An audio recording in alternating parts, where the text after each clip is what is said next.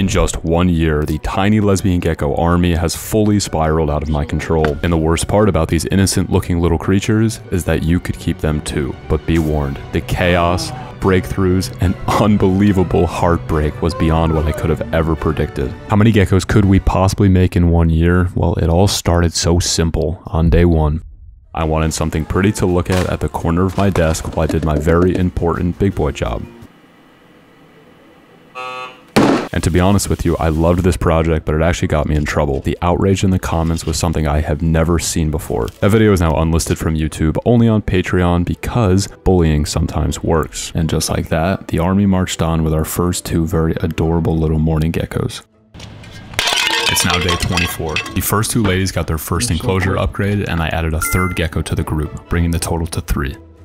This enclosure is fugly, but that doesn't matter because they can't see the outside. And lucky for them, we have a beautiful jungle upgrade coming up later in the video. But please don't tell them, it's a surprise.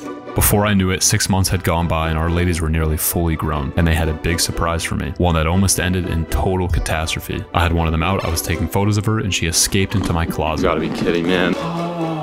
I got you. This is an animal that you do not want escaping in your house. Of course, I'm not scared of her, but I am scared of what she could do. You see, these geckos are different. Males are rare and usually infertile, so they are useless to us. These ladies reproduce through a process called parthenogenesis. They pseudocopulate, which is essentially lots of rubbing and theatrics. It's an asexual method of reproduction where they stimulate ovulation and then self-fertilize through kind of cloning, all done without the help of a male. 100% of the mother's own DNA is recombined to make her hatchling. That is wild. Nature is so cool. That means a single female morning gecko could hypothetically repopulate an island all by herself, but being in good company helps jumpstart the process.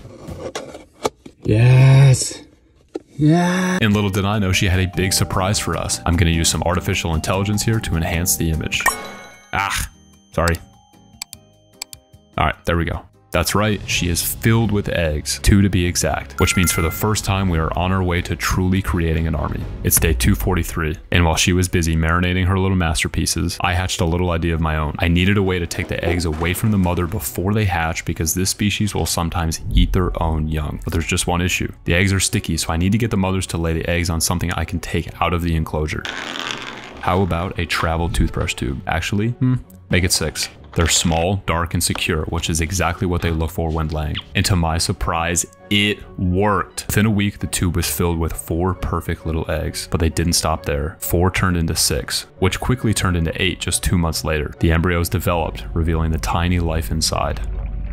And before I knew it, the ladies had fully switched on the ovarian printing press and were laying eggs quicker than I could keep up with, both inside and outside the tubes, wherever they felt like it. Look at how many eggs there are. Dude, they're dead.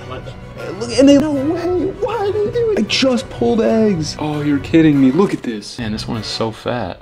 Or, sorry, big boned. And this wasn't a problem, at least not at first. I made the eggs a little nursery so they could hatch in peace away from their mother's hungry mouths. And now the only thing to do was wait and check back soon. It's day 255. The army was expanding fast, and now it's more important than ever that we get them a proper upgrade. For the enclosure, I'm using 100% silicone to adhere speakerphone mesh to the background. I'm then cutting in some slits to slide in some wood. A little more silicone to hold it together, followed by some expanding foam. This stuff stinks. We need to let this cure for 2 weeks to air out any toxins before we bring this thing to life. It's day 281, and I checked on our eggs and noticed that one was clearly different. And then it clicked. Holy crap. We have a hatch. We have to. But where is she? It took a bit of searching, but there she was. Oh my god. I could eat you so easily. Oh my god. Life is terrifying when you're this small, so I gave her some alone time and jumped back into making the upgraded enclosure. We will not be planting the plants in soil like you'd expect. Instead, we're using pond filter foam. On top of that, we've got a layer of lava rock and then sphagnum moss and some leaf litters for some creatures that'll come later on. A wide variety of philodendrons, solanum, mosses, and so much more are going to transform this humble plastic cube into a fully functioning ecosystem. It's day 299, and finally, our first hatchling has some company. In one night, we went from 1 to 3 hatchlings, bringing the total army count to 6. Right away, the youngsters began trying to establish dominance within their nursery. They make these little clicking sounds to try to sort out the social hierarchy. Within the coming weeks, we added another 4 eggs to the nursery, bringing the total unhatched to 10. Back with the enclosure upgrade, we have a very special creature we're going to introduce. This took me months to find.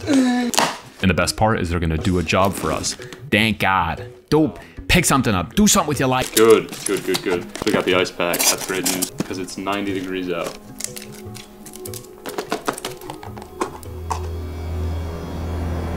They're alive! Yes! Wow, they're so cool. These are Thai red springtails, and they're not alone. We've also got 2 species of isopods. They'll live amongst the leaf litter, nibbling at decomposing organic matter. As a treat, they're getting a freeze-dried fish and a piece of jawbone I found handy. This will help supplement their calcium intake. By day 320, the plants are really starting to grow, but overall the setup is lacking that nice full look I like to go for. Package of plants from Christian should do the trick. Thank you, Christian. We're also going to paint this entire enclosure with moss paste. This stuff also stinks, but more of a natural stink and less of an entitled for financial compensation stink. You know what I mean? This will grow in over the course of months, so again, we're just going to have to trust the process.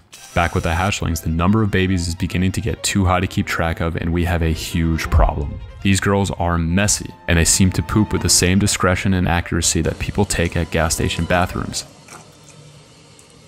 Everything is filthy, but cleaning them is incredibly difficult. They're fast, they're tiny, and they're super hard to keep track of, and I have no idea how many are even in here. Rather than deal with that, I've got a much better and prettier idea. I don't think they're big enough to be reunited with their moms, so how about a tiny self-cleaning enclosure in the meantime? It's what they call in the biz, bioactive. This time we've got Begonia solimutata, we've got Guzmania lingulata, and a nice little Monstera siltepecana. Getting them in here is nerve-wracking, but I'm excited because for the first time in months, I'll actually be able to count them. I'm gonna do the transfer over a catch bin to avoid any escapes. Oh!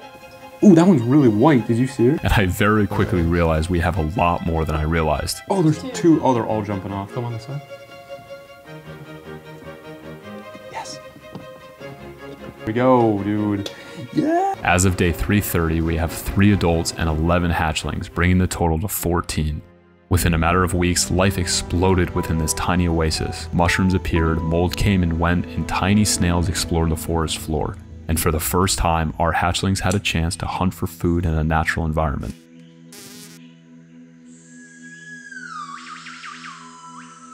At first they seemed nervous of the flies, or perhaps it was the massive ape dropping the flies inside, but very quickly they got the hang of things. This little one is locked onto its prey.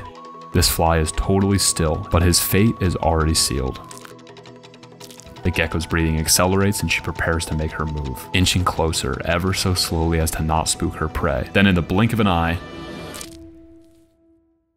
the fly is alive one moment and being swallowed the next. Suddenly that rent payment doesn't seem so important, huh? These flies are really the only annoying aspect of keeping these geckos. They're selectively bred not to fly, which helps, but they always find a way to escape. Luckily, very few ever evade the hands of death.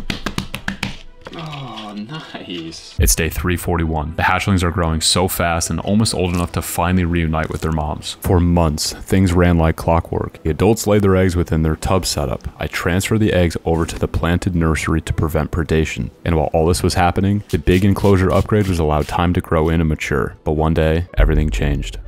I glanced over to the tub and something caught my eye. What? How did you get... What are you doing? How did you find... Oh, dude. You're so small. No way. Where'd you go? Somehow, a baby hatched with the adults. And this started happening because the ladies decided it was time to lay their eggs in more sneaky places, like in this cork, and even on the side of the wall. Their lights turned off for the night, so I promised to remove the baby first thing in the morning to prevent it from being eaten. But apparently, that was too long to wait.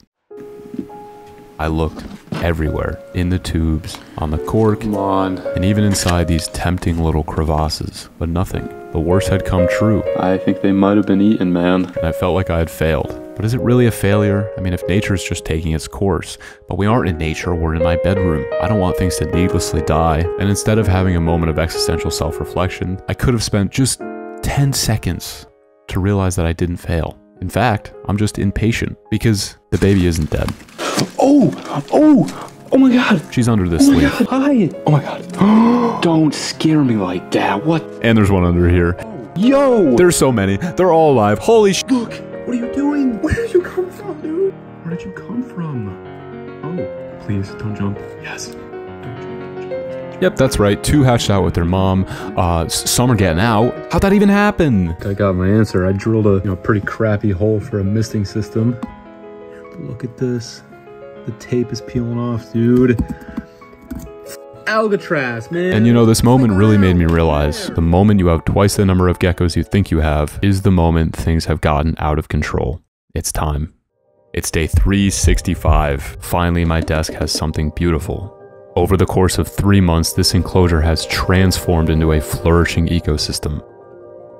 But it's still missing one key component. It's finally time to add the hard-working adult geckos to their new home. At first she was nervous, but 3 hours later, making her come out with tongs worked just fine. But this would not be complete until we finally reunited them with their firstborn daughter, as she is finally big enough to hold her own. Have fun in your incest orgy Thunderdome, little one. But the big question still remains unanswered. How many geckos did we make in 1 year? Well, there are 3 adults and 20 hatchlings, bringing the total to 23 geckos in 1 year. Well, and an unknown number that have escaped in my room. That's tomorrow's problem.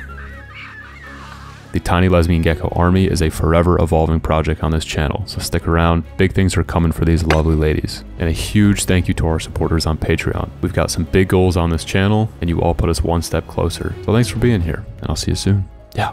Peace!